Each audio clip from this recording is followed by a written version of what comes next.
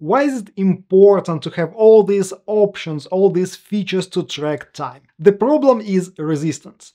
Your team members, contractors, freelancers, they will all resist entering accurate numbers into the application. The less friction there is in using the app, the easier it will be to convince them to track their time accurately. Then we have a lot of features for project managers. For example, locking the time tracking. Imagine you need to issue an invoice to your clients, so you can basically freeze the time tracking changes for a specific period of time and be certain that no one will mess up the data. On the other hand, you have your time tracking approval workflow, and it's when it's time to pay your contractors and freelancers. Here you can review their entries and approve the work that they did, and therefore pay them based on those hours. As you can see, all these capabilities will ensure that every hour on a project